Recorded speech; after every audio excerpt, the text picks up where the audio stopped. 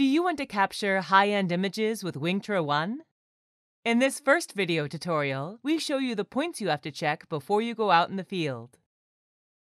Step 1. Preload offline maps on the tablet. On the tablet, start our flight planning software, WingtraPilot, and navigate to the Settings tab.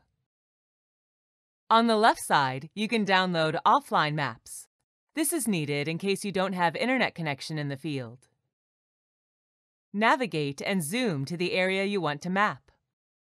Localizing your area is easiest with street maps. To plan and conduct a flight, we recommend using satellite images. Further map types include hybrid and terrain maps. Enter a descriptive name. For most purposes, the default zoom levels 14 to 18 are fine. WingtraPilot is downloading maps of the selected type for the whole area you selected. Step 2. Charge the RC, tablet, and flight batteries. Make sure all batteries are charged before going out in the field. The charger to charge flight batteries can be powered in two different ways. On the right side, you can insert the cable to power the charger from car batteries.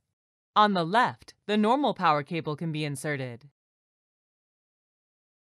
Match the colors to plug in the cables to attach the batteries. Be careful in case the batteries are already connected. You can create a short circuit in case the red and black banana connectors touch each other. Push firmly to connect the batteries. Furthermore, connect the white balancer cable to the batteries. Select the correct battery type, in our case, lithium-ion. Make sure to use the program balance. By pressing shortly on Start, charging current and voltage can be changed. Make sure to use 7.5 ampere and 14.4 volts. To start charging, press on Start until the battery check starts. Confirm by pressing Start shortly.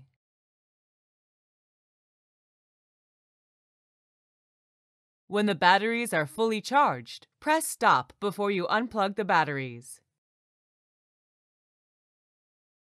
The tablet can be charged using any USB power supply. One option is to charge it on the right side of the flight battery charger. The slot to charge the RC is located on the right side. On the back, you see a flashing light. It will turn off when the RC is fully charged. Step 3. Check hardware and SD card and camera. Make sure that the middle stand is in the side pocket of the transport sleeve. Before going in the field, check WingtraOne visually for broken propellers or any obvious hardware damage. Handle WingtraOne by holding it on the motors or at the main wing. Assure that the SD card is inserted in the camera. Empty the SD card or make sure that there is enough space for the upcoming flight images. Step 4. Is the pilot box complete?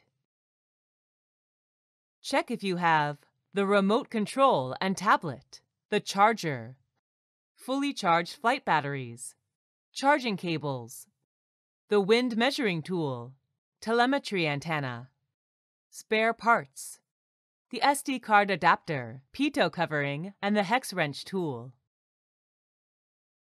Last but not least, make sure that you are allowed to fly at the planned location. Check the local regulations.